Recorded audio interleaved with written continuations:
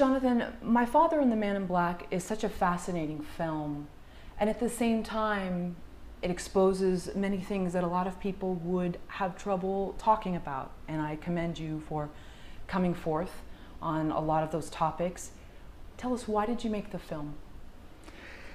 I made the film quite by accident. It began as a series of notes I took in a spiral notebook as a means to kind of deal with my father's suicide and do some form of therapy as a consequence. And one day my mother discovered these notes over coffee and said, "Son, you should write a book." And I said, "Mom, I'm not a writer."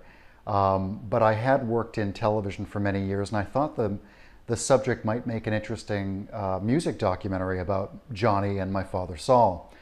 To which my friends who read the treatment, Hollywood writer friends, said, "No, this is a movie and you should tell it from your point of view."